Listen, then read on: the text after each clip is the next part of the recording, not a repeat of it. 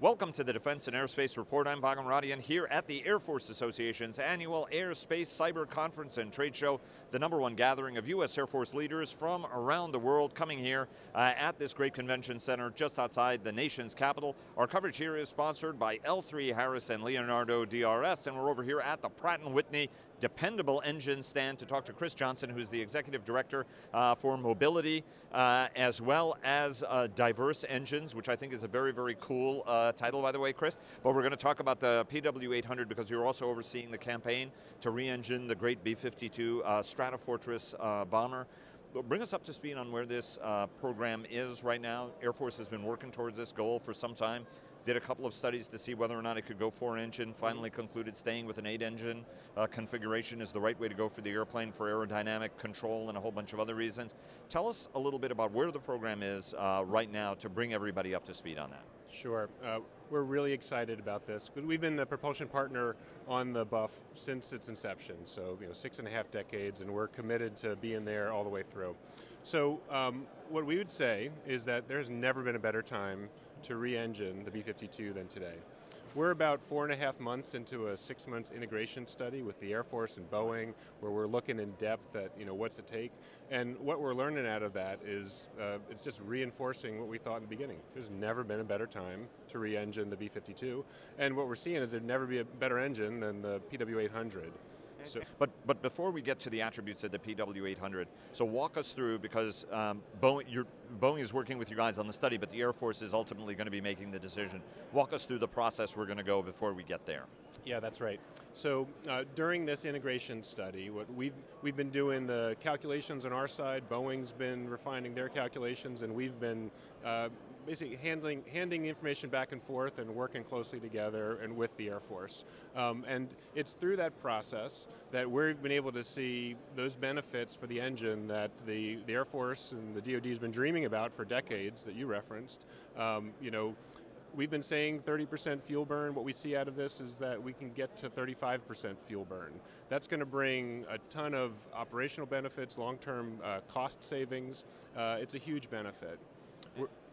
Because the Air Force's idea is that actually in long-term fuel savings and maintenance savings, you have the TF-33 that are on the jets right now, which is not exactly a young engine, newer than the original engines that the airplanes had, which were also Pratt Whitney units. Is there sort of a size of program? Has that been clear? And I apologize if I don't know this, that hey, we want to spend X amount of money, but here's the amount of money that we feel we're going to reap over the long term. Yeah. What I'd say is what the Air Force has been saying is that we're going to replace the engines with the same capability, same performance, and we're going to take advantage, the Air Force is going to take advantage of the lifecycle cost benefits. And so that's going to come from fuel burn saving. It's going to come from zero overhauls across the life of the program, between 2030 to 2050 and beyond. And it's going to come from easier, lower cost on-wing maintenance. On top of that, what we'd say is that the reason it's never been a better time to re-engine is that you finally got the new generation of engines this is what has transformed the commercial aerospace industry. So the core of this engine has transformed the regional jet market with the Airbus A220 engine, the Embraer E2 family. The PW800 is transforming business aviation, so the Gulfstream G500, G600, the Dassault Falcon. All of those engines, all of those aircraft are moving to this new fuel efficiency, and the whole, all their customers are going there. What that's going to bring is a supply chain that's going to be there for decades. And what is the reason to go with Pratt instead of Rolls? Rolls feels like they've got a great solution to it. You go over to see your General Electric friends. They're pretty confident about the solution that they have. Why do you feel you've got the right engine, and what's the advantage you have that they don't? Yeah. We think the PW800 is the right engine because it's got all of the performance of the modern engine, and it's got the commercial infrastructure that's going to be there for decades. And we're the partner that is 100% committed to the Air Force. We've been on this platform since its beginning. We know the mission, we're behind the warfighter, and we want to be there with the B-52 all the way through. Re-engineering is hard. That's why the Air Force has thought so hard about this, and we know this engine will integrate easily so it's going to make a hard job easy. At the same time, we've got a lot of great experience integrating this engine onto those platforms that I mentioned, and we know that this is going to be the one that's going to, when the Air Force takes a look at it, it's going to give them the benefits that they want. One of the things that folks sometimes ask is, because the B-52 is a nuclear-hardened bomber, it has good old-fashioned manual connections between throttles, for example, and engines, whereas almost everybody now is using electronic engine controls in part in order to get that kind of efficiency. Does that present any challenges from a nuclear hardening standpoint to have electronics involved in the engine controls, or is that just old-fashioned thinking about the problem? Yeah. From the engine perspective and the FADEC, I mean, we're able to use the commercial off-the-shelf technology. We're able to integrate it easily in. I can't speak to what Boeing's doing on their side, but this engine is ready to go. We're ready now, and we're working closely with the Air Force and Boeing moving forward.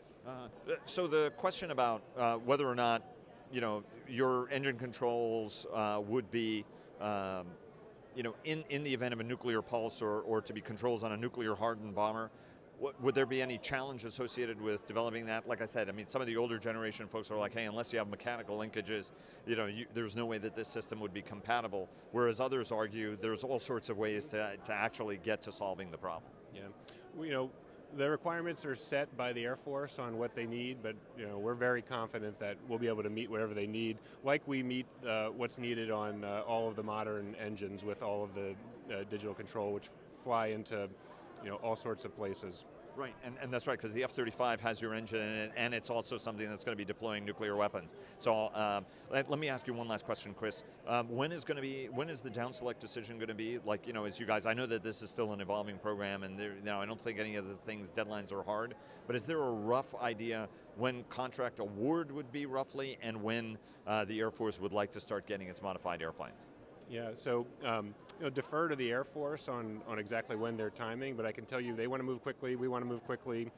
We're expecting that in next year we'll be working on an RFP.